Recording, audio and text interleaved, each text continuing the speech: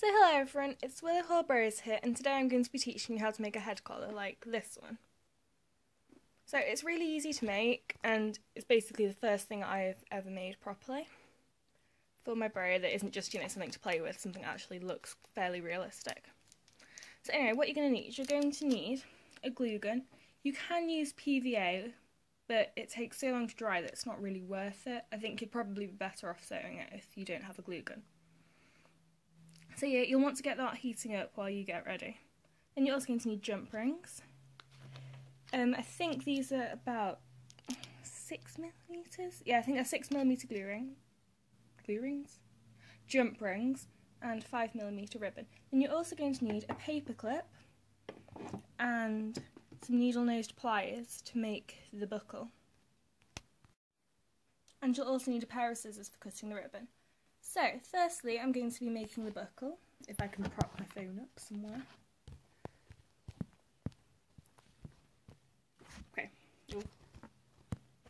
Casually leaning it on a horse. Stand there. Right, there we are. So, I'm going to just unwind this. Then you just need to clamp it just about the size of the hole you want to make. Head collar, buckle, I don't know what I'm talking about. Want to make, giving a little bit sticking out so the ribbon doesn't just slip off the middle all the time, and then just wrap it round like so, and then you can just wiggle it off, and then just use the cutty bit in your pliers to just trim off all the extra. The next thing you're going to need to do is cut your ribbon to size. So you're going to need several different lengths, which I'll discuss with you in a moment, but basically you just need to hold it round and then, find the length you need for each piece. Then give yourself maybe about 1 centimetre of seam allowance, for lack of something better to call it, that you fold over and glue onto the glue. So here I've laid out all the cut pieces I'm going to use in round about the place they'll be when they're on the horse, just so I know, which piece is which. So what the pieces you need are, you're going to need a piece to go over the nose, a piece on either side like that, 2 pieces that go under the nose and join to the jump ring there, a piece that goes under the chin, a piece that joins the under the chin one to the buckle,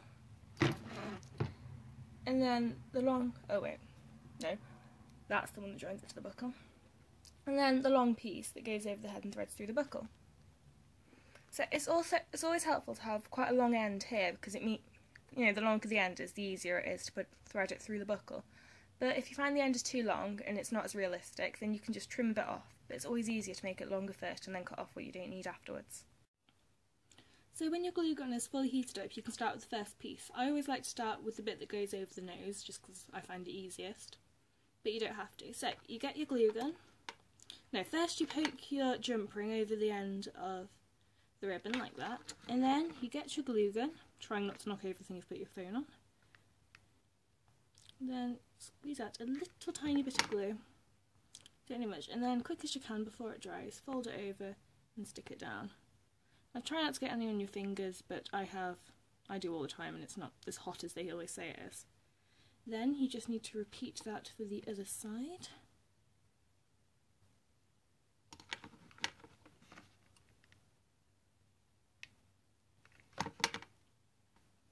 Just focus the camera, and you have your first piece glued, voila.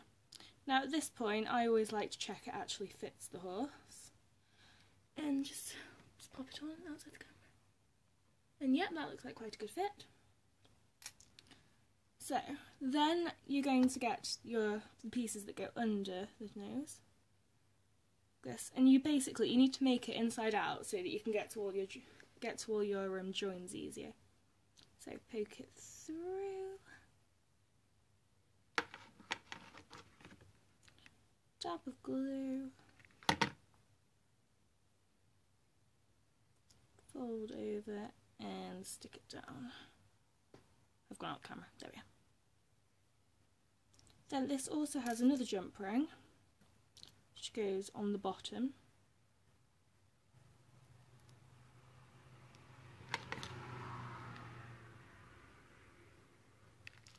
And stick that. Okay, so next thing you're going to need to do is, oh well, I've already stuck the other piece on. I stuck it on the wrong way around, but I'm going to fix that in a second. So basically, yeah, you stick your final chin piece on, so you make like a ring. And then you get your cheek piece and stick a jump ring onto the end of that. And then you just go to one of the side rings, not the bottom ring, but one of the side rings. And making sure you get it on the right way around, because remember, you're making the whole thing inside out, so all the joins are on the inside when you're finished. And just thread it through the hole. And then dab glue and fold it over. And don't worry if you end up with loads of glue all around the place right now, because, you know, as you can see, it's very messy. When you get to the end, you can just get a pair of scissors and cut off all the excess. So as you can see here, I stuck the other cheek piece on, and I've also stuck on the under chin bit, which will, when it's pulled up properly, look something like this, but probably not at all like that because the other side is hanging all over the place. So now I'm going to attach a little bit on here for the buckle to attach to. But I'm going to do that on the wrong side, which is the right side, because then when you turn it inside out, it'll be the right way around. And now for the final piece of the head collar, which is the under chin strap. I don't know what it's technically called, but we'll go with that.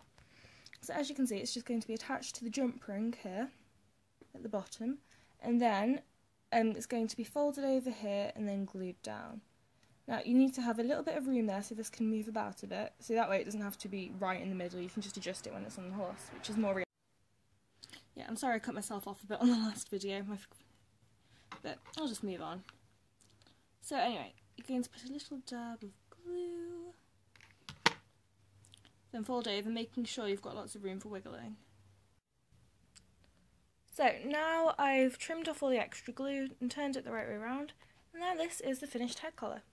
So I hope you've all enjoyed this tutorial, and please comment below if there's any more you'd like. Thank you!